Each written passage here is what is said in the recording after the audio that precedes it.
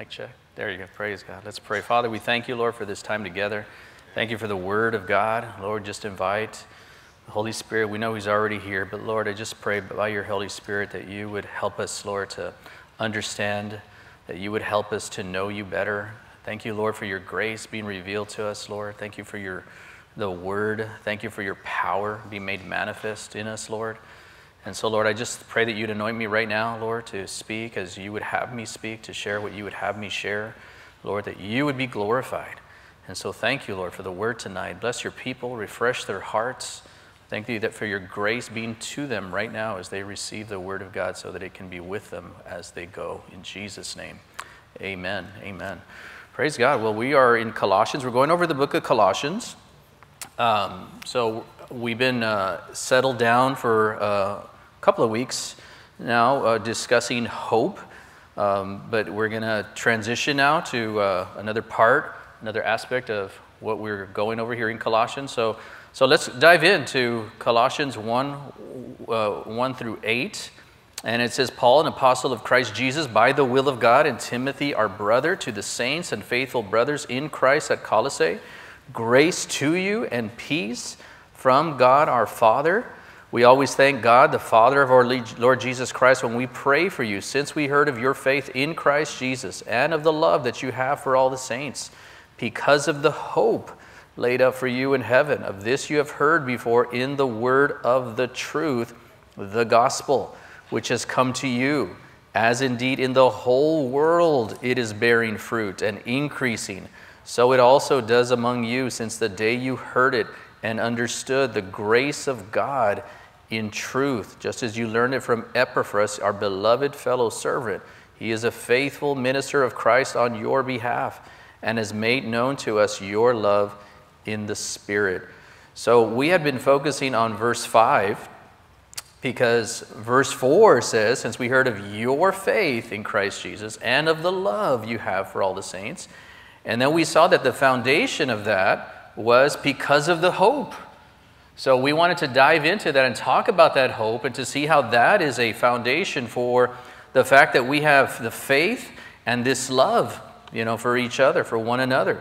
And so we went a few weeks into discussing the hope, all those things that we have to look forward to. And all of those things that they settle us and they help us persevere because we know this is not my home, right? I've got something in store. I've got this big surprise. He's giving me a little bit of insight, the Lord, in the Word, but there's so much more.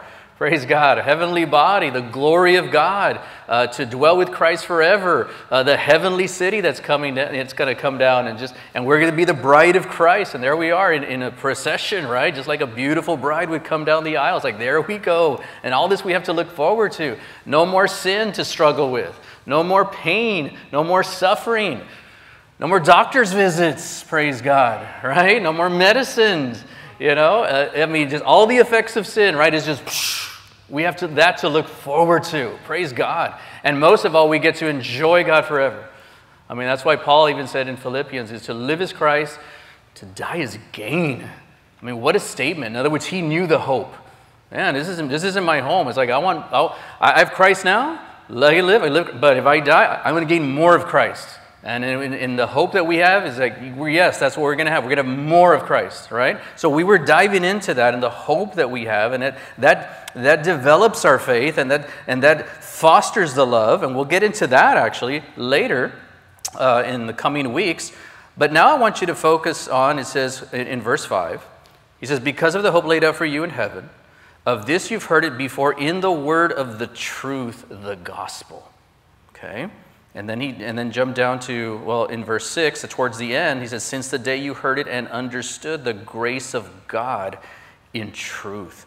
So tonight we're going to talk about the gospel, the grace of God in truth that's been presented to all of us, right? Whether it was a gospel tract. I remember one of our former pastors, Chester Gross, that's how he got saved. The Holy Spirit used a tract that was on the road, picked it up, he read it, the plan of salvation, God's plan of salvation, and just came to repentance. God just touched them there on the street, right? Like, hey, I mean, for me, it wasn't even a gospel presentation. It was just being sanctified, being set apart by my mom's like wrangling me into church, right? You're going to hear the word and hearing the word, and you're going to be here and just listen. The worship service, the Holy Spirit just said, okay, here you go.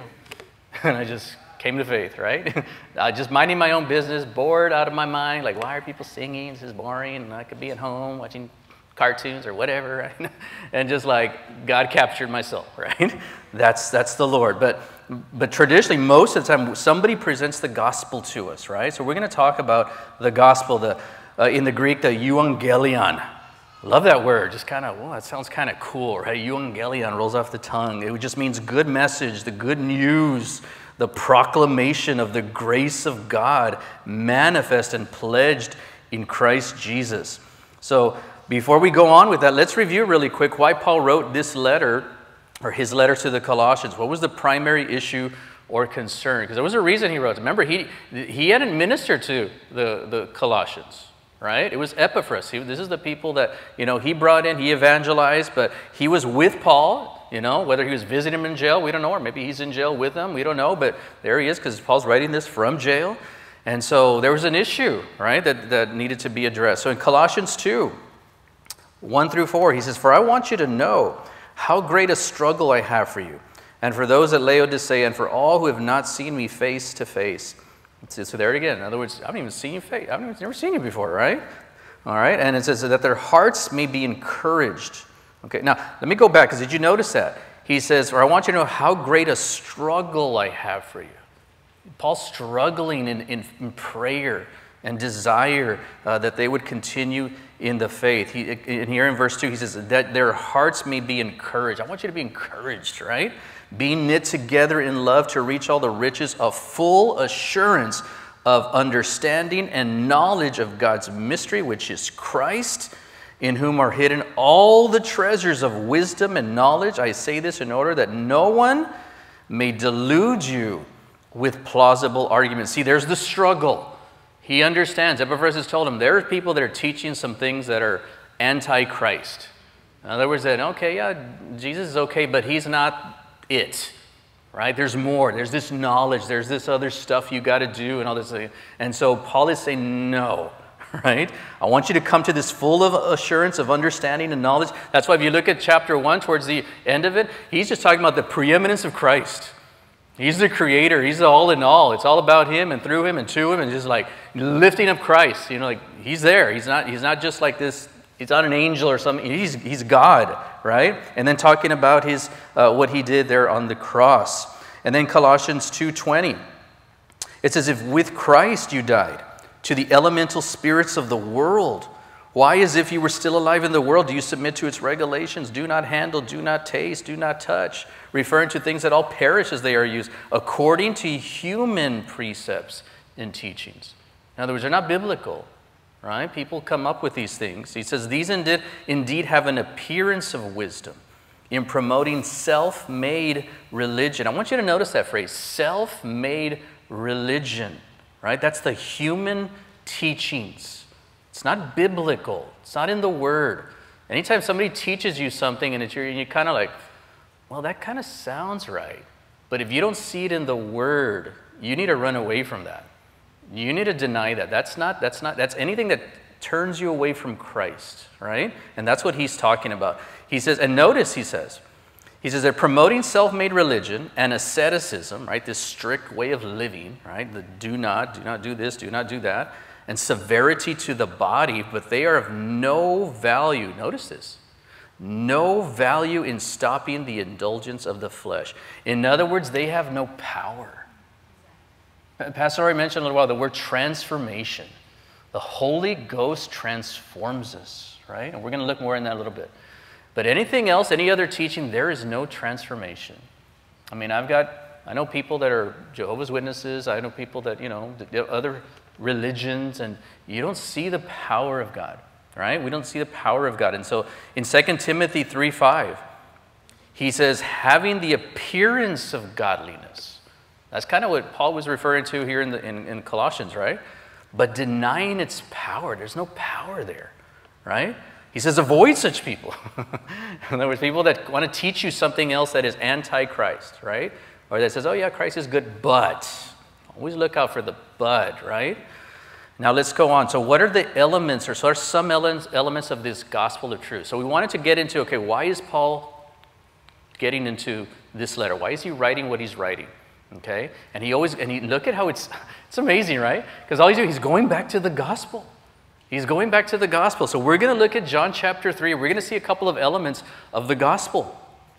And many of you are familiar with this, right? You know the situation where Nicodemus comes to Jesus at night. You know, he doesn't want the other Pharisees to know that I want to visit Jesus. And so there he is. Verse 1, now there was a man of the Pharisees named Nicodemus, a ruler of the Jews. This man came to Jesus by night, right? Doesn't want to be seen, doesn't want anybody else to know. And said to him, Rabbi, we know that you are a teacher from God. For no one can do these signs that you do unless God is with him. Well, that's a good sign, right? That he recognizes, like, wow, man, these miracles I'm seeing, people just eyes open, the lame can walk. It's okay, this has to be a God thing. You must be from God. Verse 3, Jesus answered him. And I always thought this was peculiar, right? I mean, because he's acknowledging, yes, you're from God, but look at what Jesus tells him. Jesus answered him, truly, truly, I say to you, unless one is born again, he cannot see the kingdom of God. Wow. So he just lays it out. In other words, you want to get to heaven, you got to be born again. Now, as we go on to this, think about that, okay? Because I've heard people say this, and preachers have used this, and it's true.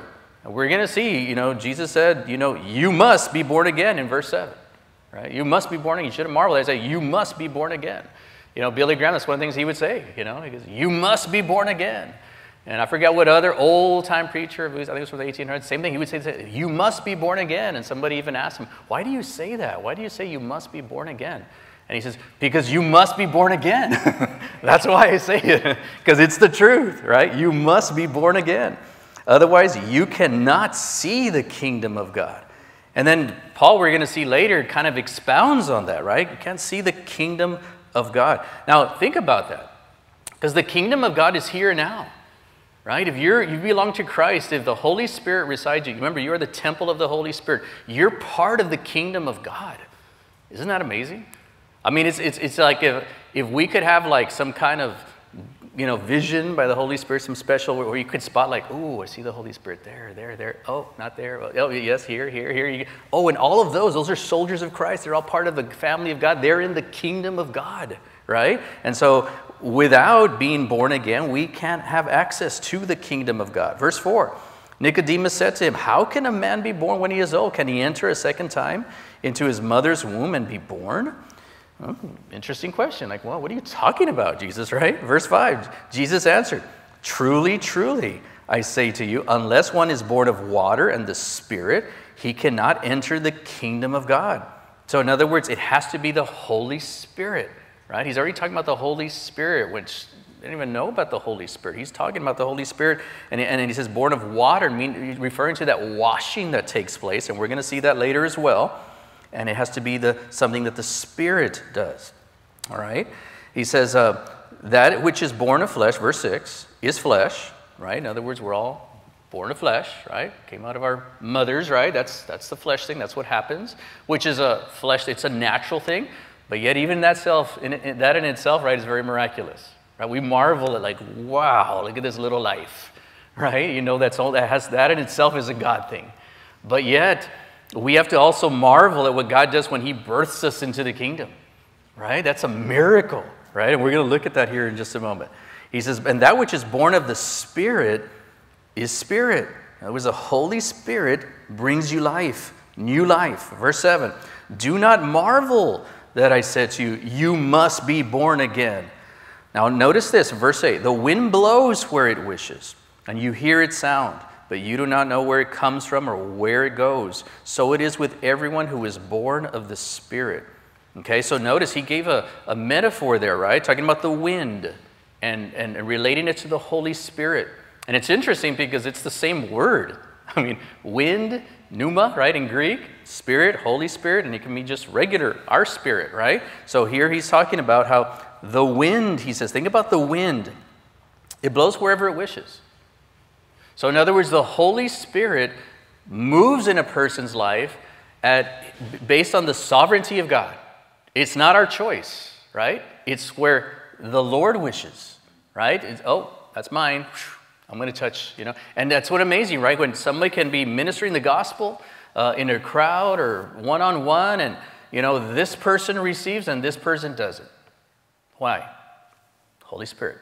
That's where he decided, right? He in his sovereignty, that's the person I'm going to choose, right? And he says, and you hear its sound.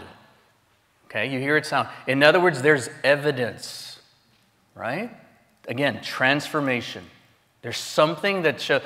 Just the fact that you're here tonight on a Wednesday, that's just like, okay, what? Something happened in you, right? That says, I want to hear the word of God. I want to be around the people of God. I love them. Right? And I love God, and I love the Word, and I want to worship Him, and I want to be encouraged and equipped in the faith and built up. It's like, that's the Spirit of God, guys, working in you. Because normal people, right, wouldn't want to do that. Okay? When I say normal, I'm talking about unbelievers, right? Why? I want to come, right? Okay, maybe to do some fellowship, but no, it's like we want God, right? We want more of Him. We want to be just in His presence. That's evidence, right, of that. That's the sound, right? And when you first got saved, when the Holy Spirit touched your life, there was a sound, wasn't there? And there was evidence. Something happened in you. And I mentioned a little while ago what happened to me. Just bored out of my mind, and then there I am, all of a sudden it's like, I'm worshiping. Oh, God, you are so good. The sound of the Holy Spirit. Right? That's what He does. And guys, Jesus told them, you shouldn't marvel, right, at what I'm saying, but we should marvel at the work of the Spirit, right? That He chose us, first of all, and that He's transformed us, right? And is continuing that process. Transformed our spirits, and now He's transforming our minds. Amen? And so you see that evidence. There's that sound of the Holy Spirit, okay? And so you don't know where it comes from, where it's going. It's like, no, we can't explain it. It's almost like, what just happened? When you came to the Lord, you probably thought, what? And people around you, what happened to this guy? What happened to this lady? They used to be the partier. They used to be the, or whatever you used to do. You don't do that anymore. Now you're over here. It's like you're on a new trajectory, right? It's like, that's the Holy Spirit, right? Glory, yeah, praise God. And we can marvel at that. And thank God for that, right? Thank you, Jesus, that you're doing that and done that in my life. So Nicodemus in verse 9. He said to him, how can these things be? So he's still like, what are you talking about? I still don't get it, right? Jesus answered him, are you teacher of Israel, and yet you don't understand these things? That's a good point. You're supposed to be teaching these things, right? And you don't even understand. Verse 11, truly, truly, I say to you, we speak of what we know and bear witness to what we've seen, but you do not receive our testimony. I've told you earthly things, and you don't believe. Wow, that's scary, right? And just real quick, when the Lord speaks to us like that, now that must have hurt him, don't you think? You don't believe, Nicodemus. Like, what are you saying? He probably go, I'm here. I told you, it's like, I see these things, and I'm clearly hear from God. He says, but you don't believe, right? That's an admonition. And we see that constantly in the Word, right? Where you get admonished and you're like, ooh, that correction. But then we constantly also see the grace of God tied in with that admonition. He says, how can you believe if I tell you heavenly things? No one has ascended into heaven except He who descended from heaven, the Son of Man. In other words, standing right before you, I was in heaven, right? And He's telling you, I'm just trying to tell you in a way, I'm trying to get you in a way, in an earthly way to understand this. And He goes, and you don't get that. I want to give you even deeper truths, heavenly, but I can't even do that, okay? He says, so let me tell you this, verse 14, because you know the law, right? And Moses lifted up the servant, and as Moses lifted up the servant in the wilderness, so the Son of Man be lifted up. So must the Son of Man be lifted up, okay? Now, do you guys remember that situation? Okay, there was a situation where, those that don't know, there was a situation where, of course, the Israelites continuously rebelled. They were complainers, right? Just right out of the gate, they're free, right? And right away, oh, we're going to die. Like, what? I just rescued you. I just got you out of there, right? I did all these, these things to Egypt to get you out, and you don't trust me, right? And then later on, like, oh, there's no water here. Oh, you brought us out here to kill us. And like, what? Really? And then later, like, oh man, the food that we had, the meats that we had back in Egypt, oh, they were just so wonderful. And almost like life was so great. Like, what are you talking about, right? And they just constantly, just over and over again, trying the patience of God, testing God, right?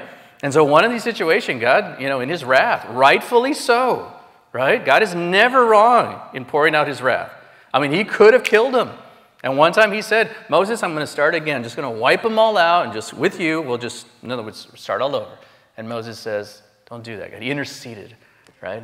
And God says God relented from that, right? He didn't have to, but he was gracious. Oh, thank God for his grace. And here you see a situation, though. God was angry, and snakes, he just let the snakes come out. All the poisonous snakes that were in the wilderness just gathered there, started biting people, right? But God, being merciful, there he is, the grace. All right, Moses, create this rod, this staff, put a snake on there, right, and lift it up, and anyone, tell the crowd, tell the people, anyone who looks on it, they'll be okay. They're not going to die, right? And so Jesus is referring to, as Moses lifted up the serpent in the wilderness, so must the Son of Man be lifted up, that whoever believes in him may have eternal life. Because think about that situation. All they had to do was look. How crazy is that? Like, how is looking at this serpent, right, on this pole, on this staff, how is that going to help me with venom in my body, right? But God said to do it. In other words, you just believe, right? Just trust me. And so that's what Jesus is saying. So in the same way that whoever believes in me, just have eternal life. This sickness, this infection of sin that has permeated your soul, all right? That's affected your emotions, your will, your actions, every part of you. We're depraved, aren't we? Right? Romans 3:10, no one is good. No one seeks after God. We're just so infected with it, right? We have to fight thoughts throughout the day, don't we? And put them into submission, say, no, I'm not going to think that. But what is that? That's that reciting sin, right? That we deal with. But Jesus says, whoever believes in me, right? Just believe, you'll have eternal life. Wow, what a promise. Just believe. For God so loved the world. Now think about that statement. Because Jesus is not just talking about, the world in a sense of like, wow, because the world's so big. When he's not referring to that. He's referring to a couple of things. He's referring to the fact that, okay, I'm giving you some insight here, Nicodemus. Because salvation has only been for the Jews and maybe just a few, Rahab and, just a few that would, believe, right? That came in, that got grafted in. He says now salvation is going to be for every tribe, tongue, and nation, for the world, right? He's giving them that insight. But he's also telling them something too, because remember how I just described the Israelites? They were bad, weren't they?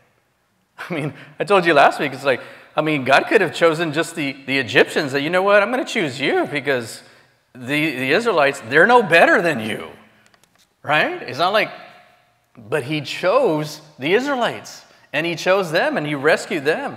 And so we see that it's just the grace of God.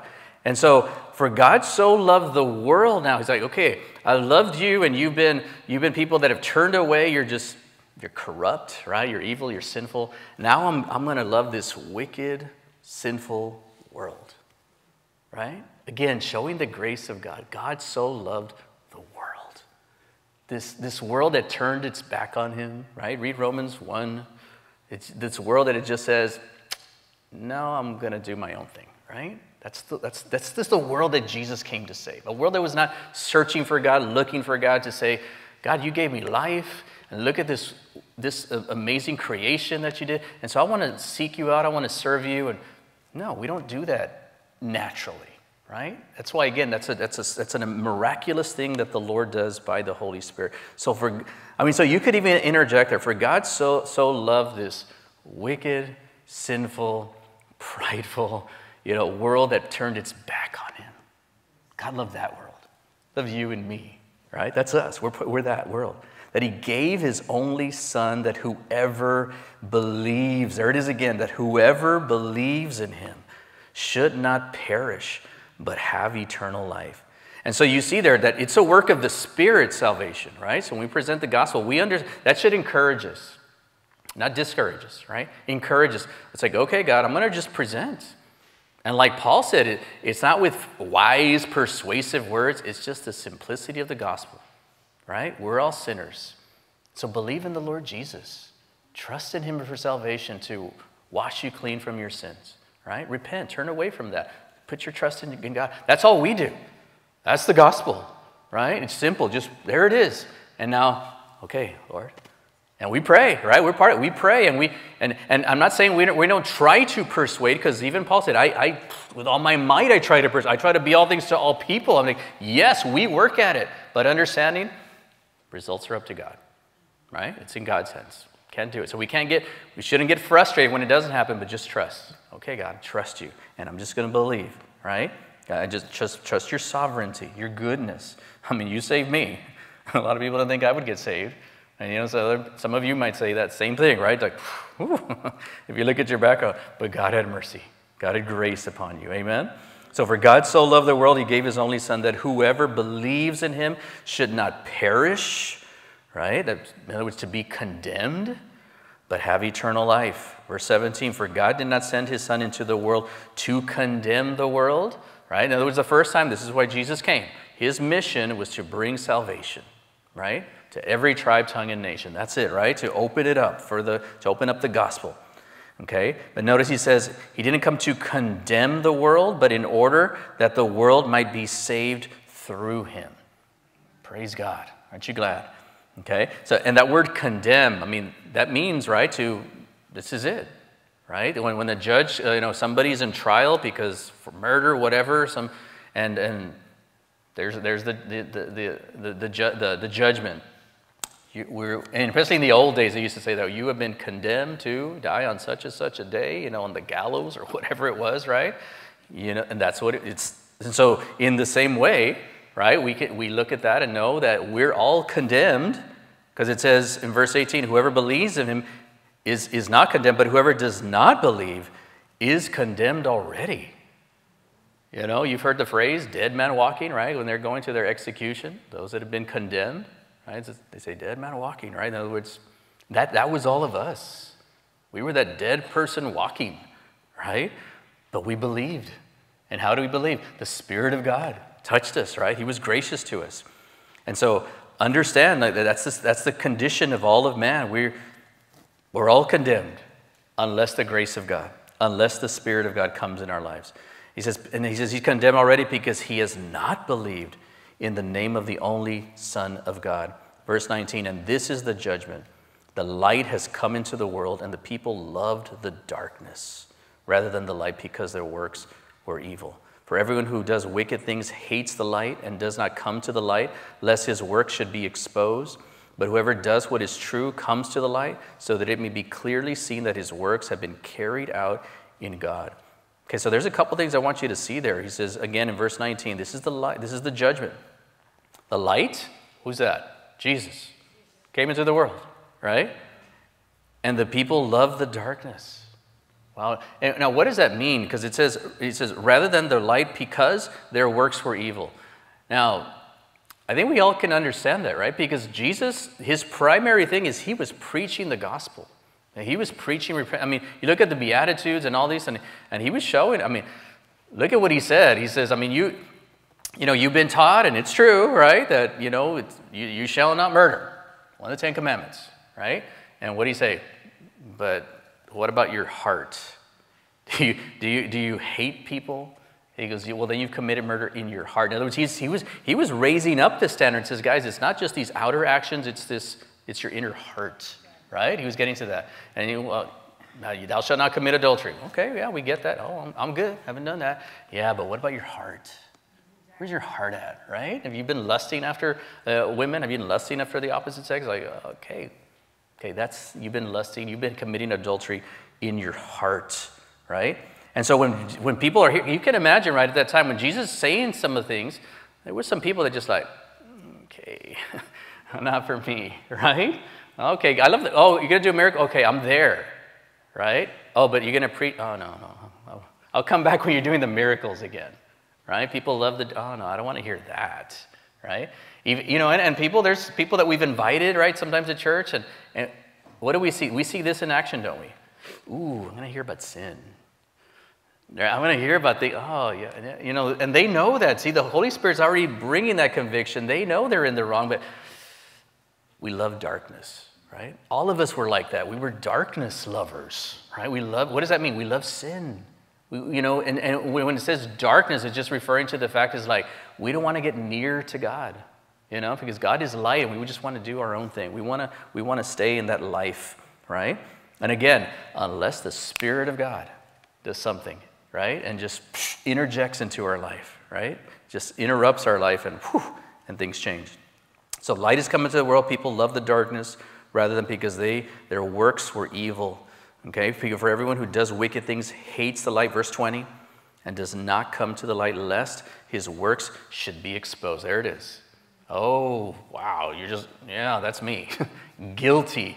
People don't want that, right? Naturally, in the natural, we don't want to hear that. People turn away from that. He says, but notice this, but whoever does what is true comes to the light. So the work of the Spirit in our lives, right, that transformation, the making us born again, right? What would happen? Now we want to do what's true. We want to live right, right? We love righteousness. So what do? We come to Christ, right? We come to the light so that it may be clearly seen that the works have been carried out, how? In God. Notice, it's like the pride's gone. We're saying like, okay, I want to live for you. I want to glorify you. I want to do these things. But it's you, God, that's doing it in me. It's not me. Right? I acknowledge that. You came, you transformed my life, and now you're using me. Right? And so I just want to continue to give glory to God and tell others about the goodness of God. Right? And we acknowledge that. And again, that's an evidence of that being born again. Because now you want people to know that it's not you. You want people to know that it's God working in you. Right? That in itself tells you you're born again. Right? That's evidence. There's that, again, the wind blowing in your life. That's the Holy Spirit, right? Being made manifest. That you want to give glory to God. Right? So you were made righteous by, not by any doing of your own. So let's look now at 1 Corinthians 6:9. All right? Because we were made righteous by any doing of our own. 1 Corinthians 6:9, it says, or do you not know that the unrighteous will not inherit the kingdom of God?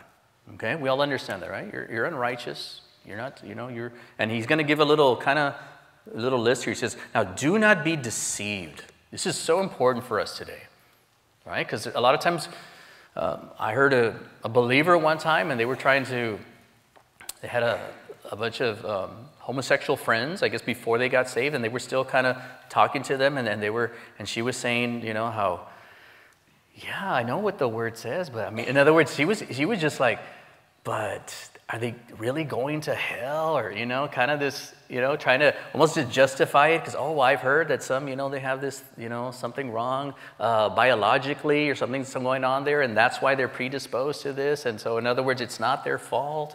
And so, but notice this, do not be deceived. Don't be deceived with, when you read stuff like that.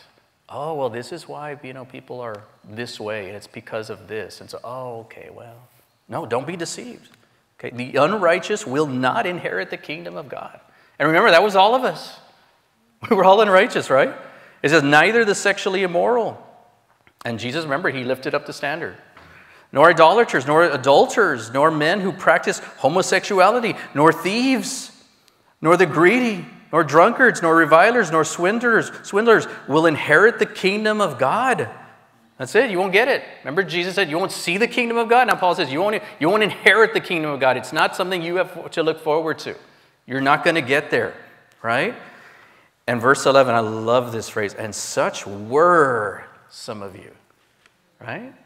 Some of you were homosexual. So don't tell me that someone can't become born again and they leave the lifestyle of being homosexual. It's right here. In other words, he saw it. Paul saw it. People living the homosexual lifestyle. People that were, revilers, swindlers, cheats, right? Just cheating people out of their money. I mean, these Bernie Madoff types or whatever of the day, right? And he saw the transformation. You were that, now you're this, right? You were rescued. You're born again. Such were some of you. You were sexually immoral. You were, adulterers. And you had all these idols in your house, all that, and all that's just boom. You're different, right? And I love this, but you were washed. Remember what Jesus said? Unless you're born of the water and the Spirit, you were washed, right? It makes me think of, Isaiah, right? Though your sins be like scarlet, they'll be whiter than snow. Oh, don't you love that? You can't take out this scarlet stain, out of any garment. You just, no matter what you do, right? He says, but the Holy Spirit can do it. You can't take away sin, right? There's nothing you can do. It's just no matter what, there's still that sin spot, it's that venom, right? It's just there. Oh, but the Holy Spirit can. He can wash you, right? And he's washed us. You were washed. You were sanctified. What does that mean? You were set apart. In other words, now you're mine, right? You don't belong to the devil anymore. You belong to me. Right? You're on my team now. You're not on his team anymore. You were sanctified. You were justified. You were made holy made righteous before God in the name of the Lord Jesus Christ and by the Spirit of our God. And you see it right there, right? The Trinity. Lord Jesus, the Spirit, Father God. Right? All did this. Praise God. Look at Colossians 2:13. Going back to Colossians. He says, and you who were dead in your trespasses, one of my favorite verses, I feel like this is kind of encapsulates the gospel right here. You were dead in your trespass and the uncircumcision of your flesh. All right, so there we were dead. Right, we were all those things that he just talked about in 1 Corinthians 6. Right, we were the drunkards, revilers, swindlers, thieves, greed, all that. We had sin in our hearts. We were dead in our trespasses and the uncircumcision of our flesh. Right, in other words, we were hard before God. God made alive together with him. Who did it? God. Holy Spirit, right? There it is, the blowing of the Holy Spirit, right? In his sovereignty. Having forgiven us all our trespasses. Woo! Praise God. That's the gospel, right? All of them. In other words, you can be like, ooh, but this one, God. Sometimes we have to allow the Holy Spirit to remind us, hey, my power, the work of Christ on the cross, he covered up. That's why Jesus, it is finished, right? I didn't come to abolish the law, I came to fulfill the law. I came to live it out, live this perfect life, and so therefore on the cross, right, we can have this substitution. The life you should have lived, I lived. That's why Jesus didn't just come get on the cross and die. No, he had to live the perfect life as a human. He did it for us. What we couldn't do, he did it. And then on the cross, he took all our sin, every single trespass, right? All the sin, and there it is. He took it in our place. Guys, that's awesome, right? Double. I forgot how R.C. Sproul's put it, but we got this. He lived our life, and then he also took our sin, right? And so he did this double work in our heart. So you were sanctified, you were justified. But in Colossians 2, he says, and you were dead in your trespasses and the uncircumcisions of your flesh. God made alive together with him. He did it, right? All of a sudden, life. Having forgiven us all our trespasses by canceling the record of debt. Okay, what is this record of debt? We're going to stop right here and come back. But Ezekiel 18:4 says, behold, all souls are mine, the Lord says. The soul of the Father as well as the soul of the Son is mine. The soul who sins shall die. Right? Why? Because you have this record of debt, right? All this sin, these trespasses. Romans 3:23, for all have sinned and fall short of the glory of God. Romans 6:23, for the wages of sin is death, but the free gift, oh, there it is, the gift of God is eternal life in Christ Jesus our Lord. Now let's go back to Colossians 2:14. So by canceling this record of debt, right? All this sin. We were supposed to die. That stood against us, right? And in fact, you had the accuser, the devil, reminding God, they're guilty. And he was in his right to do that. He was right. We were guilty. We were supposed to be condemned, right? That stood against us with all its legal demands, God's justice, right? We broke his commands. He says, this he set aside, nailing it to the cross. Oh, isn't that awesome? The beauty of Christ. He took it on the cross. He took it all. He disarmed the rulers and authorities and put them to open shame by triumphing over them in him. Disarmed, there it is. In other words, now the enemy couldn't say anything. Oh, but. I paid the price, devil. It's done, right? They're justified. They're sanctified. They're washed, you know? And we got to remind ourselves of that. That's truth, guys. That's the gospel truth, right? This is the grace of the God of truth. And so we got to remember that. That's why we got to preach the gospel to ourselves. Because sometimes we tend to what? We tend to drift away. We tend to, start living the way we used to live, right? And that's a daily thing that we have to guard against. But we remind ourselves that that's a spiritual reality, that I am washed. I am sanctified, right? I've been made new in Christ. Jesus, he canceled that record of debt. That's not who I am anymore. So now this salvation needs to come out. I need to, as Paul said, I need to work out my salvation with fear and with trembling. So Jesus lived our life and died our death. What a gift. What a gift. So what then is our response to God?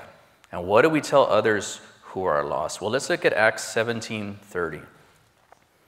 He says, the times of ignorance God overlooked, but now he commands all people everywhere to repent. Now this is what we should be preaching. God commands all people. We don't say, I'm commanding you. No, God commands. He's God. He has that divine right? God commands all people everywhere to repent. So, when you're presenting the gospel, that's something you need to share. That God commands us to repent. And what does that mean? To turn away, right? Because we understand it is the Spirit of God. It's only the Spirit of God. He chooses by Jesus said, no one comes to me unless the Father draws him near. How does he do it? By the Spirit of God. We know that that's the working of the Spirit. But we're still called to call people, right? To tell people of what God is telling them, right? He's calling them to repent. He commands them to repent. Why? Because he has fixed a day on which he will judge the world. We got to let people know there's a judgment coming, right? There's a judgment coming. He will judge the world in righteousness by a man whom he has appointed, right? Through Christ. And of this he has given us assurance to all by raising him from the dead. That assurance, that resurrection. Because it wasn't enough that Jesus died. If he died, we would be at the same place where Adam and Eve were, the very beginning. Okay, they're innocent, not justified. That's it. Okay, but he rose again. Now we have newness of life, right? Now we're empowered. Now we have the Holy Spirit, okay? And then, of course, going back to John 3:16. For God so loved the world that he gave his only son. This is something, and a lot of people do share. That's good, right? We need to go back to the basics when we're sharing. God so loved the world, this wicked world that turned its back on him. He loved it. How? He gave his only son. He gave his very best. He didn't send an angel. An angel couldn't have done it, right? Nobody else could have. Only Jesus Christ. That was the only way. And that's why even Jesus, remember at the Garden of Gethsemane, what did he say? What did he say? He says, Lord, if there's any other way, take this cup from me. Jesus kind of just like, I know there isn't, but it's like, I don't want him. There's no desire to go to the cross, right? We don't, and which is a reminder to us, it's like, it's okay to pray that way. Lord, is this what you call me? This suffering? Is there another way? It's like, no, just trust me, right? Just trust me. I'm working something in you. So he gave his only son. He was the only way. Jesus said, I am the way, the truth, the life, right? That whoever believes in him should not perish.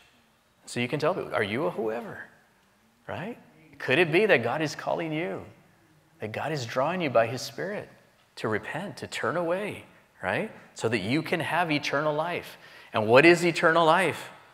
Acts 17, right? Remember the high priestly prayer. What does Jesus say? And this is eternal life, that they would know you and Jesus Christ whom you have sent.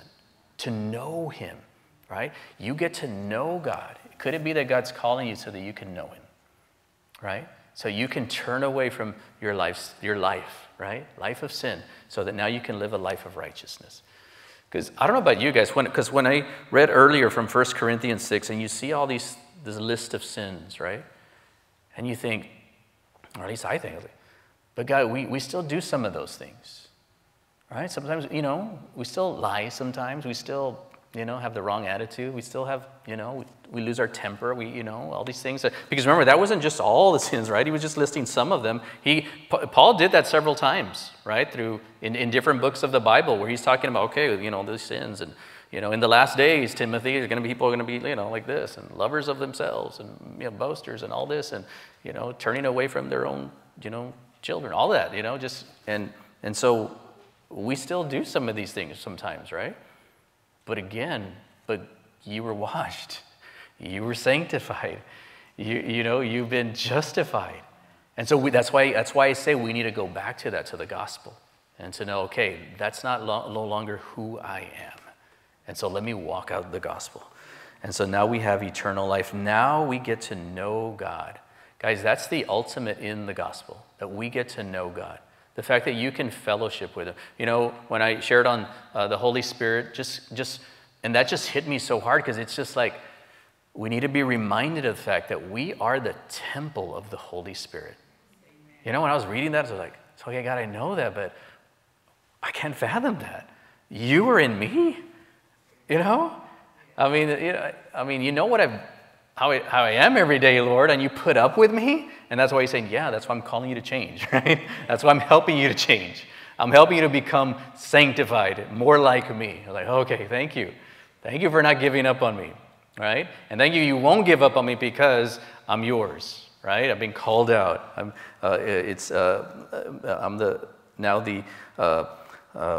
You reside in me, right? In Acts 3:19, we'll end with this. He says, repent, therefore, and turn back, that your sins may be blotted out. And I love this, that times of refreshing may come from the presence of the Lord. See what happens when you're born again? Times of refreshing, right? And that's what, when you think about being born again, right? It's this freshness of life. When that baby comes, right, you're just like, life, right? There's just this joy that comes. Right? Wow, this life. And same thing with us, this refreshing, times of refreshing. It's like, I've got new life. New perspective, right? Times of refreshing come. And so that's it. And I'm sharing this because, again, this is something we can share with others. Repent, turn away. Turn back from your sins. God wants to bring you times of refreshing. He wants to give you new life, right? That he may send the Christ appointed for you. Wow, don't you love that? That he may send the Christ appointed for you. Who? Jesus. Jesus the Christ, the Messiah, the sent one. He's appointed for you. If you're a believer, he's been appointed for you. Isn't that awesome? He's been appointed for us, and we get Christ by the Holy Spirit, right? He blew upon us. He came upon us. And we had no part in that. All we did is now we respond in faith. What do? We just believe. We look and say, yes, Jesus, I trust what you did on the cross, right? Just like he said, look up, and how they looked upon the serpent. So I look to you, your finished work on the cross. And I trust that now I am washed. Now I am sanctified, right? Now I am justified. I'm yours, right? And so we go with that and we share that gospel. We share that gospel truth, the grace of God in truth, because he was gracious to us and he continues to be gracious to us. Amen. And that's something also we want to emphasize to others, right? It's like, I'm not perfect. The fact that I believe in Christ, I do that in a spirit of humility, knowing that I'm not worthy, right? I mean, that's what when you think about faith and trust in Christ, it comes in a spirit of humility. It's a complete way of saying, God's saying, I've got this. That's why I went back to John 3, because you see that, don't you? It's all God, right? I did it. The Holy Spirit does it. All you do is what? Just believe. You just trust. That's it. So that's the encouragement we can give people, right? That we can share. Believe. Believe in the Lord Jesus. Repent. Turn away, right? God calls us to, he commands us to repent. And see what the Holy Spirit does. You know, share with our coworkers, share with our family members, share with strangers that we meet, right? Share the gospel.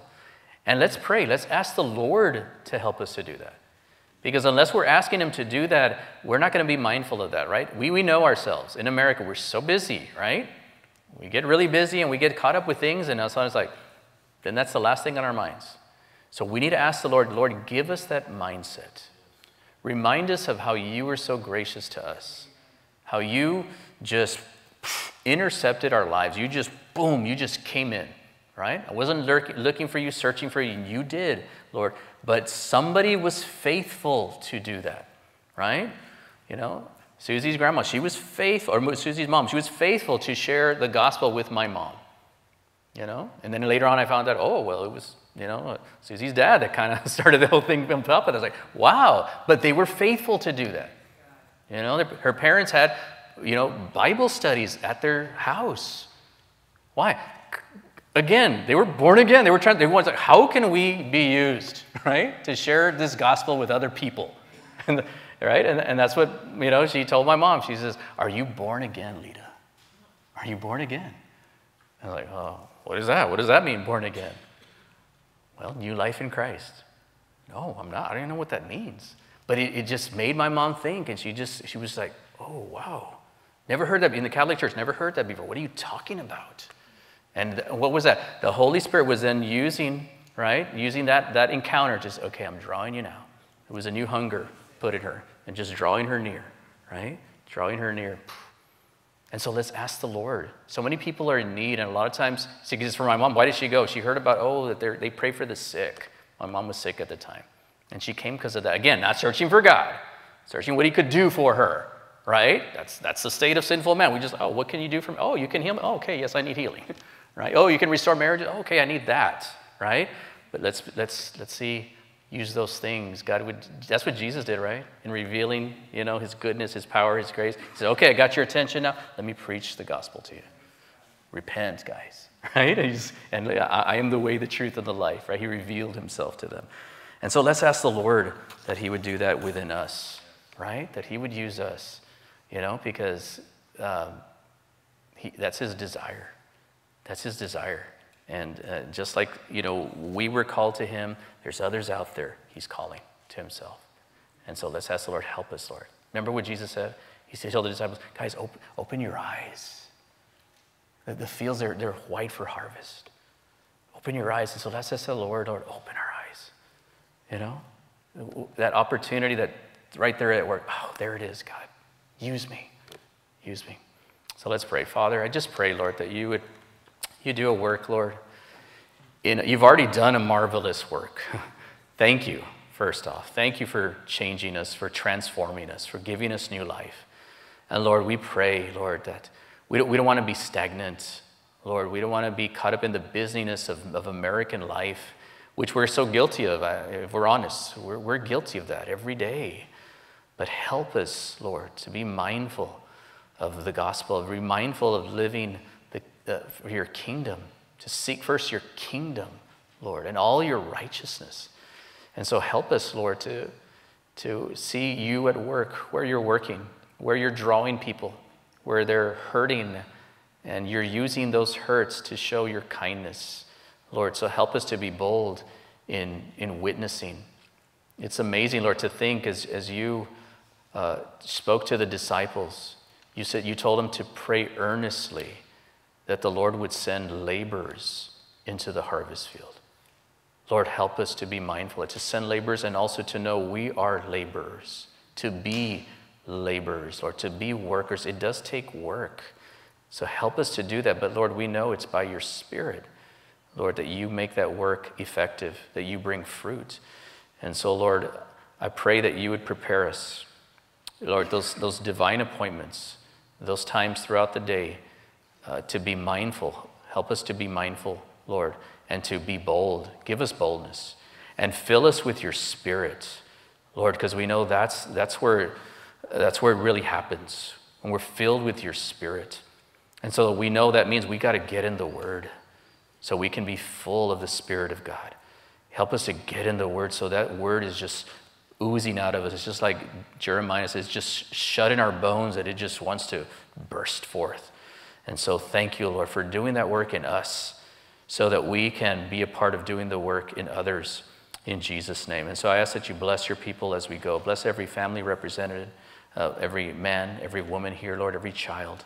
Lord, thank you for your anointing on their lives. Thank you for your protection from the enemy, Lord, for keeping us in the faith, Lord. And thank you for meeting all of our needs. In Jesus' name, amen. Amen.